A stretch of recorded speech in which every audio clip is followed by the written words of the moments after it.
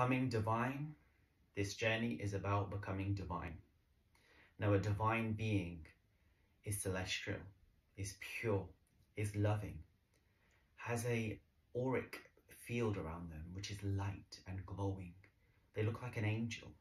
They look like they've been touched by God, kissed by God. They are surrounded by good energy, good vibration. The divine does not hold on to negative emotions like pain or anger. The divine flows freely. The divine allows. The divine surrenders. Because the divine being knows that everything happens for its betterment.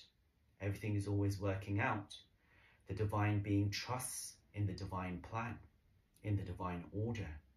They understand that they are at their essence divine. And as they are divine, they see the divine in everyone, including their twin flame.